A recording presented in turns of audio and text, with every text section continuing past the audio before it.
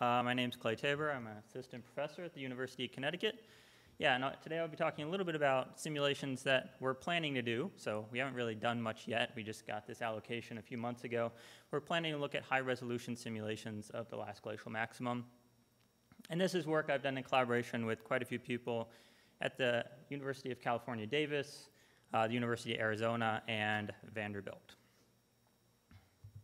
So in line with what they suggested, we use blue waters to simulate past climates. And I know this is a fairly broad audience, so why do we even care about simulating past climates? Well, I'm sure you all are familiar with, we are now emitting a whole bunch of anthropogenic greenhouse gases and aerosols that are rapidly changing our climate, and in the next century to millennia, we may be in a very different climate state than we are in currently.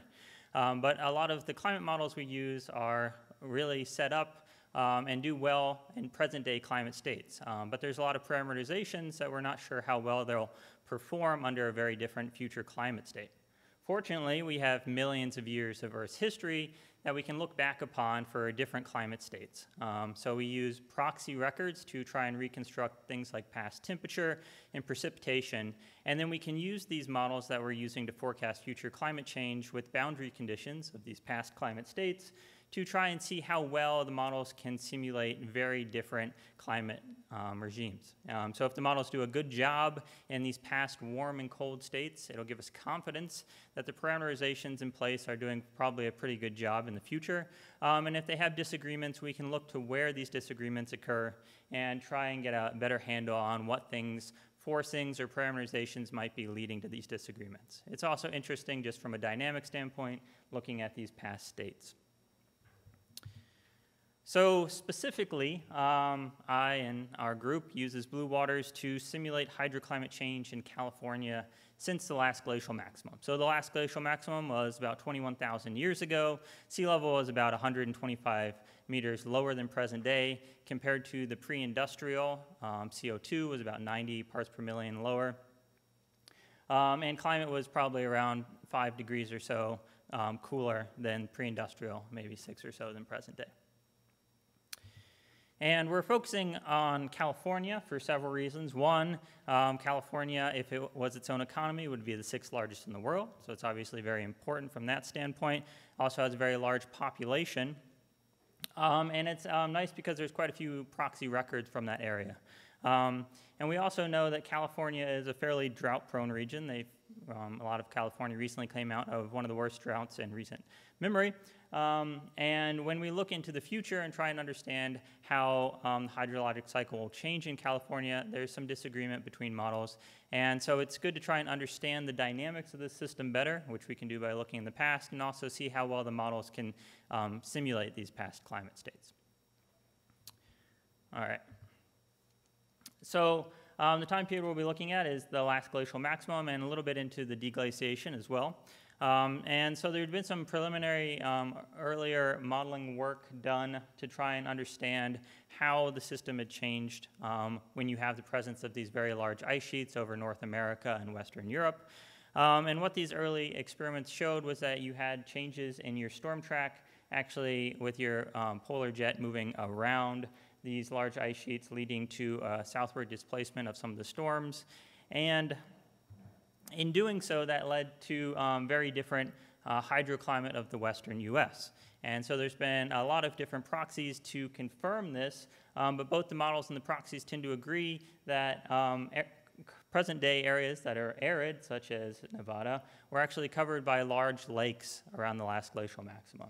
And so lake records, paleobotanical records, and oxygen isotope records, which I'll be talking about in a second, all suggest that this region was significantly wetter at the LGM, and that there are some abrupt changes going through the deglaciation associated with various different changes in ice sheet geometry, as well as things like the Atlantic meridional overturning circulation. So I mentioned I'll be talking a little bit about oxygen isotopes today, and that's because some of my collaborators are looking at records that involve oxygen isotopes, and we can also use these climate models to actually simulate the oxygen isotopes as well. And so oxygen isotopes, in this case, I'm referring mainly to oxygen 16, which is the most abundant isotope of oxygen on Earth, makes up about 99.8 or so % of all oxygen. The remaining 2.2% is oxygen 18. And these are both stable isotopes of oxygen, and so they don't change through time or decay. And they're dependent on temperature. Their fractionation is dependent on temperature, and they can be used as a tracer of hydrologic change. And because there's a lot of different proxies out there that have oxygen in them, we can look at the changes in the oxygen isotopes within these proxies to try and understand how the hydrologic system has changed in the past.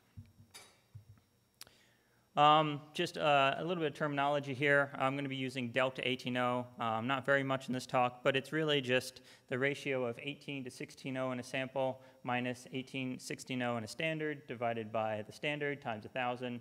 If I say something like depleted or lighter, it means there's relatively more 16 to 18O, so the delta 18O value becomes smaller, and a high value or enriched or heavier, it means more 18O in the sample. At its most basic, you have something like this, where you have a source of water. Say you have the ocean with a delta 18O value of around 0. Water evaporates from that surface. The 16O preferentially goes into the vapor, so that's the higher energy state. So the vapor is more depleted than the ocean surface, and then that vapor transports somewhere, say over land or over a mountain range, and begins to rain out. The initial vapor, or the initial rainwater coming out, is relatively enriched in 18O, and the vapor becomes more and more depleted as you go and rain out more and more. And you can use this to try and track hydrologic change in present day and in the past. In reality, it's much more complicated than that. There's many different processes that can lead to changes in your oxygen isotopic composition of a record. So it can be very difficult to say what this record's actually recording, even though you might have a significant shift in the record itself. So you can have changes in the source delta 18O, changes in circulation, changes in the amount and efficiency of the precipitation, changes in temperature, and they can all be influencing the change in the delta 18O you have at a particular location. And of course, then you add in the complexity of changes through time, and it becomes even more difficult to decipher. With that said, the records that we're going to be using to try and compare models to proxies and understand hydroclimate change in the past are known as speleothems. These are cave records of stalagmites and stalactites, and they record calcium carbonate that has an oxygen isotopic signal in them. So you may have rainwater or groundwater that goes into the cave karst system, and as that water drips into the system, the calcium carbonate gets deposited, and over thousands of years, you record a very nice continuous delta 18O signal of climate change that can expand over thousands to hundreds of thousands of years. It's also a very nice proxy because you have very nice absolute dating. So you use uranium-thorium dating to get at very precise ages in the past, and so you know exactly when these delta 18O changes occurred. So when we look at these records in the western US since the last glacial maximum going into the deglaciation, we see a lot of noise and variability in these records. And so there's some type of latitudinal patterns, but there's also variability over very small scales. So that brings us to some of the reasons why we're trying to do these higher resolution simulations to try and better understand the local and regional scale variability. All right, so on to the modeling part and why we're using blue waters. We're going to be using the Community Earth System model. In this case, Community Earth System model version 1.2, slightly different than some of the simulations that Susan was talking about. And what's unique about the version of the model that we're using is we have water isotope tracers within the model. So the water isotope tracers are circulating through the hydrologic cycle and fractionating based on known values, and we have both hydrogen and oxygen isotopes within the model. And it's in a fully coupled configuration, so we have dynamic atmosphere, ocean, land, sea ice, and runoff components. And there's several papers out on these isotopes in CESM, and so they look to them for more details about how well they compare with observations. But generally speaking, we capture a lot of the variability and the spatial pattern of delta 18O quite well. So here is delta 18O precipitation from the model. and all the dots are observations of delta H&O precipitation. So the model seems to be doing fairly well. We can also look in the ocean and see that the spatial patterns represented by the model on the right compare quite favorably with reconstructions based on ship measurements. And so we're going to use this model for a series of deglacial time slices. So we're looking mainly at climatological changes here, and I'll be focusing primarily on the pre-industrial control simulation in this case, and in the Last Glacial Maximum simulation. So we've changed the ice sheet geometry based on reconstructions of the LGM. We changed the orbital configurations, the greenhouse gases based on ice cores, et cetera. And we put them into the model and run them for a long period of time. And the reason, well, first of all, the community Earth system model is quite complex on its own, but the reason we need a whole bunch of computing power for these is twofold. First of all, we don't know the ocean initial conditions. So we have to start with kind of a guess at the climate state and then run it for many thousands of years to equilibrate the ocean. So this is quite time-consuming and expensive. And we do this with a lower resolution version of the model, in this case 2-degree atmosphere with a 1-degree ocean, in order to try and equilibrate this model. And then from there, to try and get at this regional scale variability of the west coast of the US and better simulate the hydroclimate changes, we need to work with higher resolution versions as well, which can be quite expensive. So just moving on to a few preliminary results. These are just looking at the low resolution model. We haven't done the high resolution simulations yet, but here I'm showing annual precipitation minus evaporation at 21,000 years ago in the top plot, and in the bottom plot I have the difference between 21,000 years ago and the pre-industrial climate state that we're using as a control. And so we're focusing on this west coast of the US right here. And you can see that there is a significant increase in moisture in this region at the LGM, as has been shown in previous models. And this is a result of both an increase in precipitation as well as a decrease in evaporation. If we look onto the oxygen isotopic changes from our model, we see that we have a depletion signal over the west coast of the US, and this generally agrees, despite quite a bit of noise in the records, with the speleothem records that we've seen. So another kind of unique feature of the isotope-enabled community Earth system model is the ability to tag regions and track the water vapor originating from those regions.